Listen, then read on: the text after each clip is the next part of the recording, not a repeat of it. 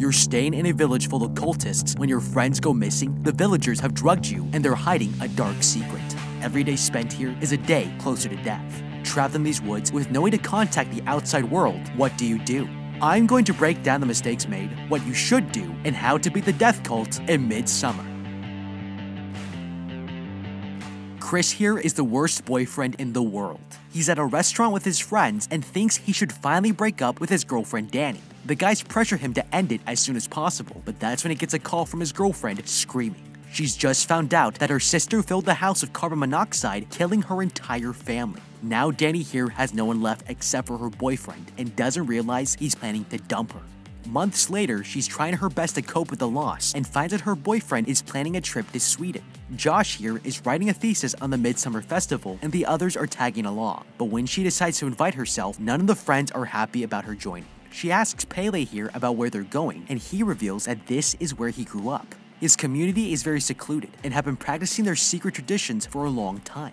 She finds it fascinating, but when he mentions his family, she's immediately struck with grief and runs away from the conversation.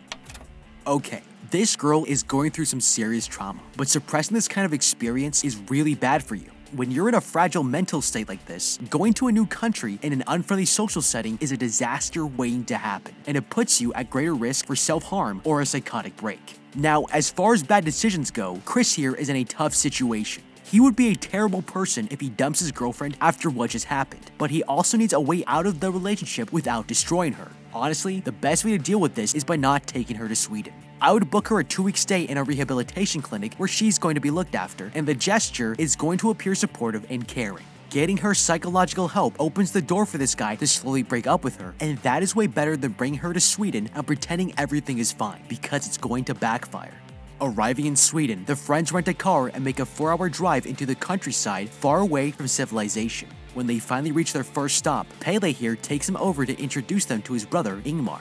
He has invited his own friends from London and welcomes them all with a bag of psychedelic mushrooms. The tourists are more than happy to accept, but Danny here is not prepared for this. She refuses at first, and the boyfriend decides to wait with her, but when the group gets offended, she accepts the gift and a special tea, and they all wait for the trip to kick in. Not long after, Danny here starts seeing things, but when one of their friends mentions their family, it triggers her and the girl starts to freak out. She walks away, trying to suppress her memories and enters a restroom to hide in, but when she sees her dead sister in the mirror, it becomes too much. Running into the forest, she stumbles deep into the woods and blacks out. She wakes up finding her boyfriend standing over her and he tells her she's been unconscious for 6 hours.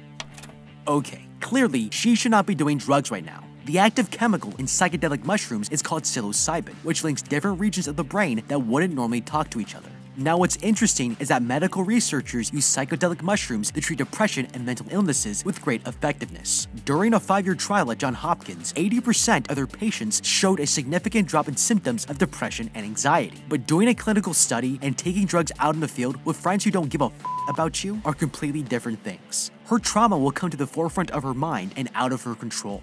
Before letting it get this far, she needs to think for herself and refuse the drugs. They walk further into the wilderness until they finally reach the village, entering through this huge wooden archway. Their friend introduces them to the rest of his family, and everyone is extremely kind, giving special attention to Danny here. The Midsommar festival begins, and the villagers start dancing in celebration. The group is enjoying the show when suddenly the boyfriend here gets kicked by one of the girls. He sees her smiling and decides he wants to join in, leaving his girlfriend all alone. Pella here notices the girl is uncomfortable and gives her a portrait he drew for her birthday. Her boyfriend didn't even remember, and she thanks him for the present, but the man tells her to keep it a secret. Okay, this is a really nice gesture, but there's a lot more here that meets the eye.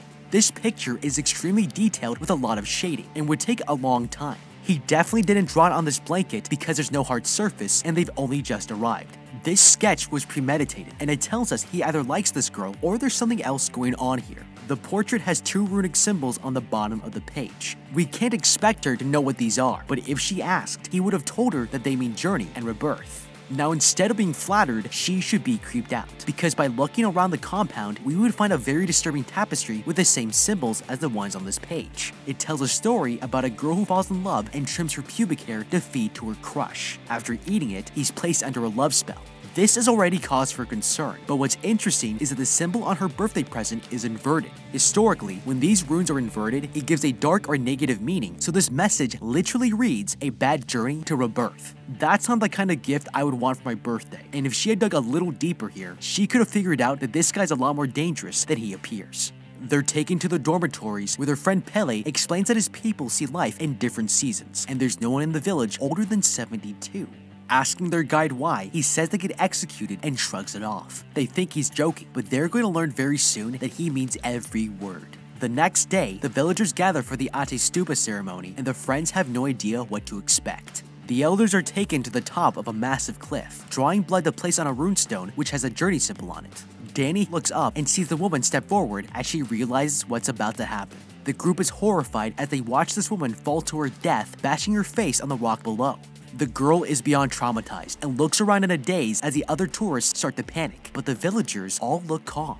Turning back to the cliff, she watches as the old man jumps and breaks both of his legs, but manages to survive the fall. The villagers start wailing and crying as a small group approaches the elder and bashes his brains in with a giant mallet. Okay, this is getting a little out of control.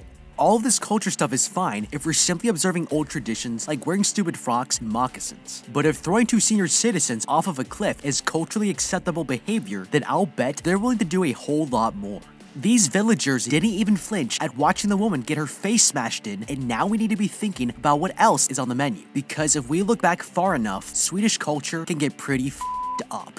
During the medieval ages, Vikings would sometimes sacrifice someone to Odin by pulling their ribs out from their back and placing their lungs over the top. They would also throw people into wells, and if they never came back up, then their gods would answer their prayers. Even in Viking funerals, a servant would be drugged, tortured, and killed so they could die with their masters and kings. At this point, I'm thinking any one of these Swedish cultural traditions are all on the table, and if it's me, I'm not sticking around to find out which one comes next. But there is one tradition that's worth learning from, and that's because as brutal as Vikings were, they kept a great hair routine. Did you know that 2 out of 3 guys will experience some form of male pattern baldness by the time they're 35? And the best way to prevent hair loss is to do something about it while you still have hair left. Today's sponsor, Keeps, offers generic versions of the only 2 FDA-approved hair loss products out there. You may have tried them before, but probably never for this price. With an easy online doctor consultation and delivery straight to your door, you can keep your hair and keep looking like Ragnar Lodbrok, and you don't have to raid and burn Lindisfarne to do it. Prevention is key. Keeps treatment typically take between 4 to 6 months to see results, so it's important to act fast. The sooner you start using Keeps, the more hair you'll save. If you're ready to take action and prevent hair loss, go to keeps.com/howtobeat or click the link in the description to receive 50% off your first order. That's keeps.com/howtobeat. You won't need a dang gale for these prices, and thank you to Keeps for sponsoring this video. Sickened by this ritual, the British tourists begin to leave, but they're stopped by a village leader. She urges them to stay, explaining that the ceremony is an honor for her people and it was their choice to die.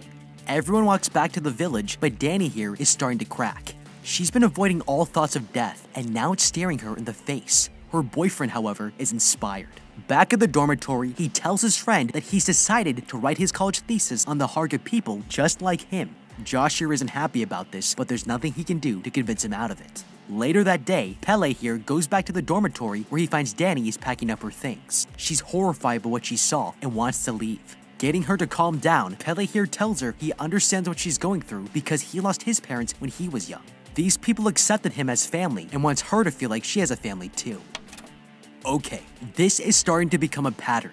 Pele here has gone out of his way to make her feel accepted, and on the surface, that looks like a good thing. But it's also exactly what would happen if you were being lured into a cult. They like to trap people in shame cycles and convince you that anything outside of their family will only cause you pain. She's being made to believe she can't survive on her own and needs this group to replace the family she's lost. This is highly manipulative behavior, and we need to stay alert to more cult-like patterns because there's a lot more going on here. When the British tourists wanted to leave, the village leader interrupted the ceremony to convince them to stay. It's also extremely weird that they didn't warn anyone in advance about what was going on. This means they would prefer visitors to feel trapped in a situation they can't control and make them emotionally dependent in their decision making. Under the surface, there's enough dishonesty here to convince me this is not just culture, and we need to leave the compound by any means necessary.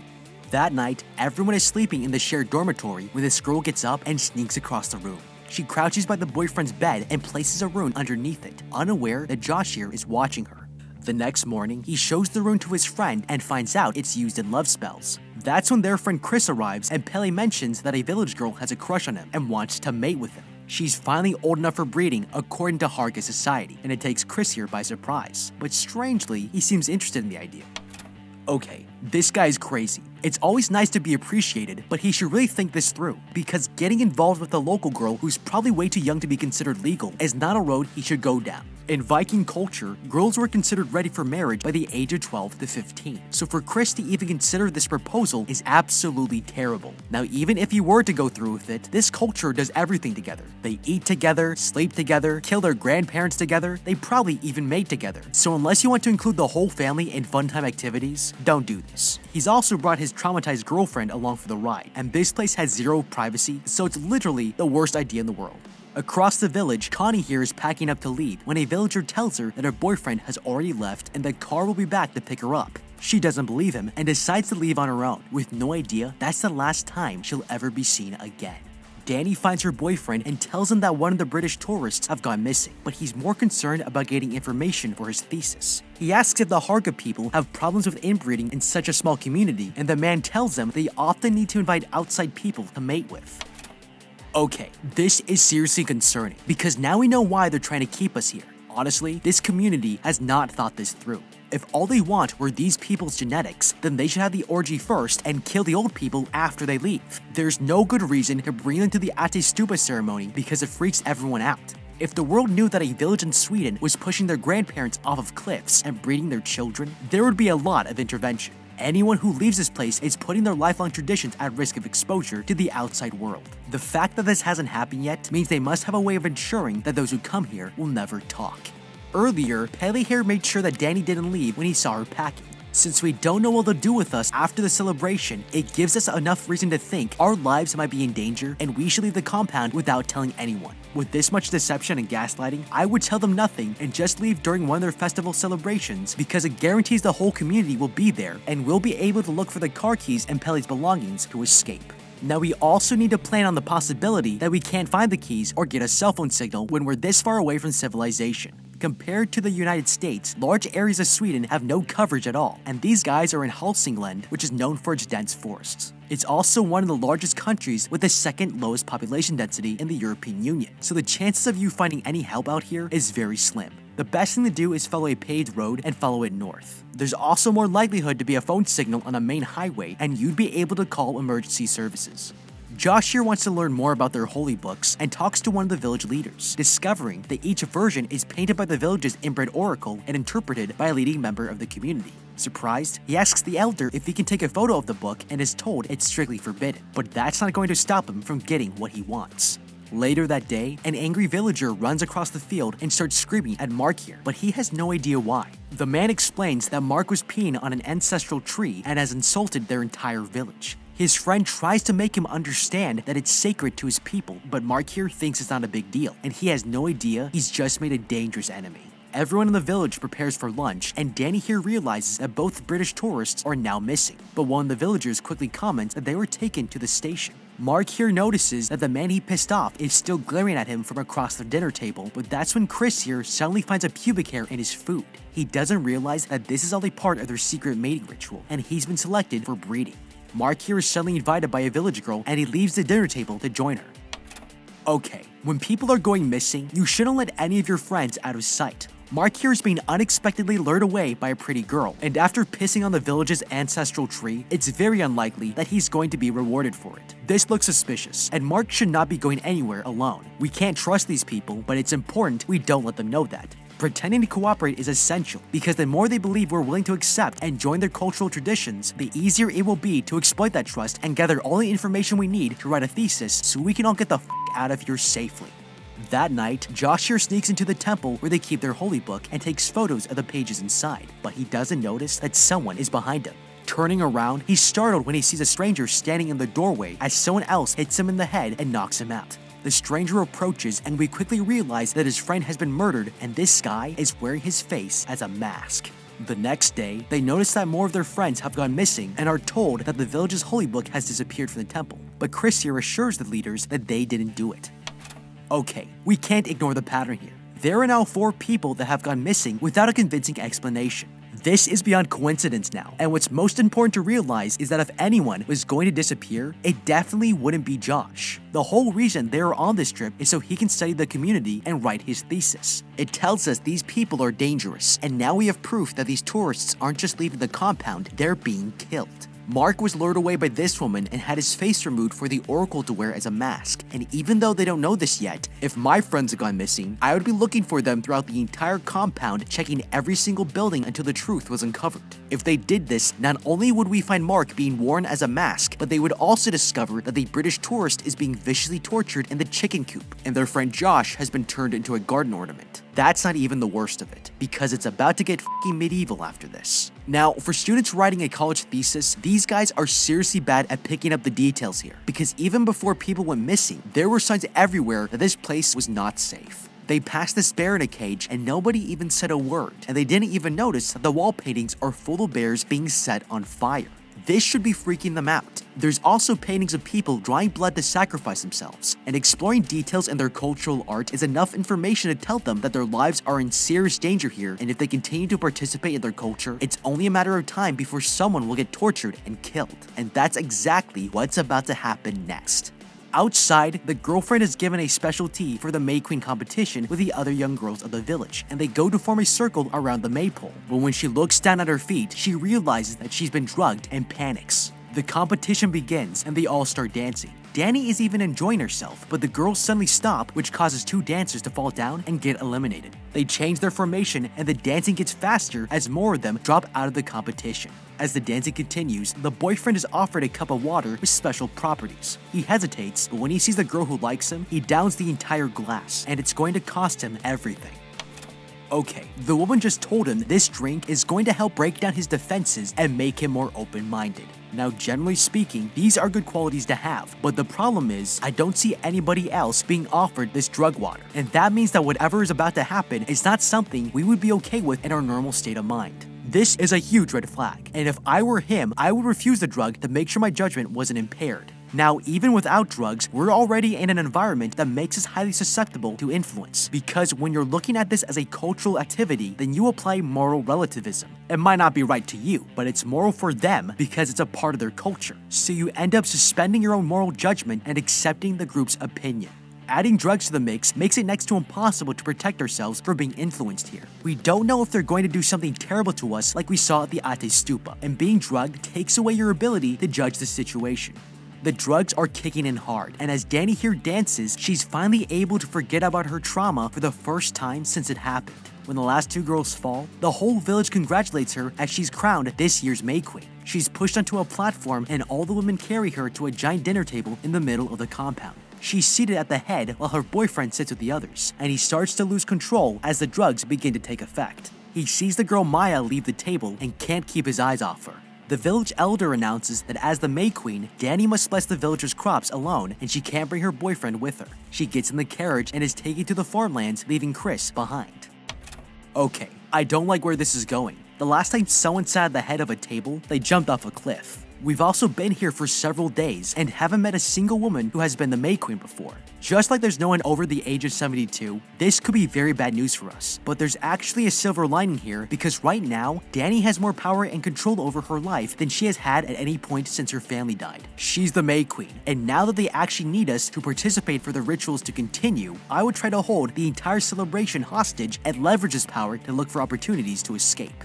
I would demand that if they want me to bless their crops, then they must let Chris here join me. These people deeply respect their traditions and would likely do what was asked in order to preserve them, but we can also think outside of the box and use this power as a means to escape. I would try to get my hands on the drug they gave Chris, because if it makes you this f***ed up, we could slip it in one of the villagers' drinks or force them to take it. Now, this is no ordinary drug.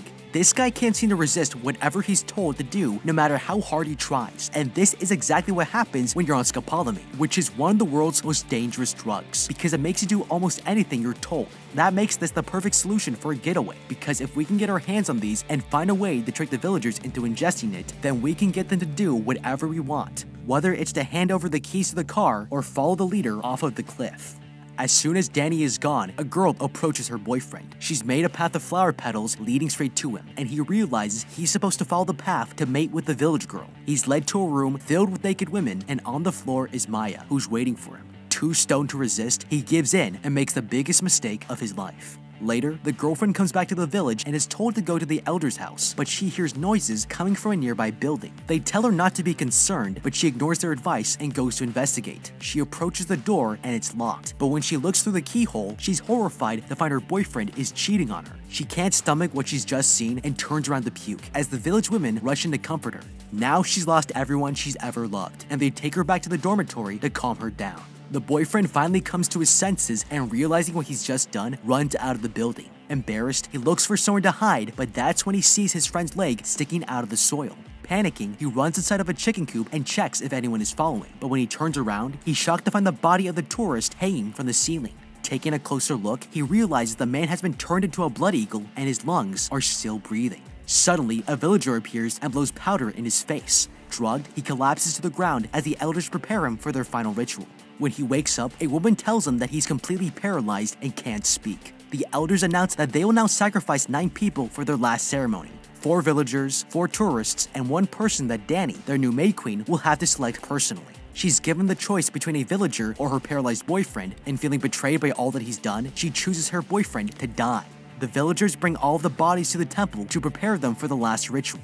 In another house, the man removes the organs from this bear and puts the boyfriend inside of its corpse. Heavily drugged, with no way to escape, he's placed in the temple along with the other human sacrifices and can do nothing but watch as the building is set on fire. Screams of pain erupt from inside of the temple, and the villagers begin wailing in traditional celebration. But Danny here looks on and smiles, and she now realizes that she has everything she needs right here, and that this is where she belongs. But what do you think? How would you be Midsommar? Let me know with a comment down below. Thank you so much for watching, leave a like and subscribe, and check out the How to Beat playlist for more videos like this. Until next time, have a damn good day.